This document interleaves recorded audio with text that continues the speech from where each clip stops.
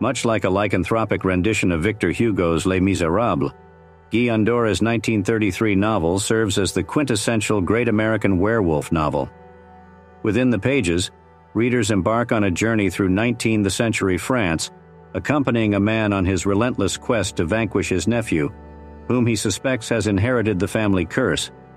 This perilous odyssey also offers a gripping exposé of mankind's insatiable hunger for violence, punctuated by harrowing stops during the Franco-Prussian War and the tumultuous Paris Commune.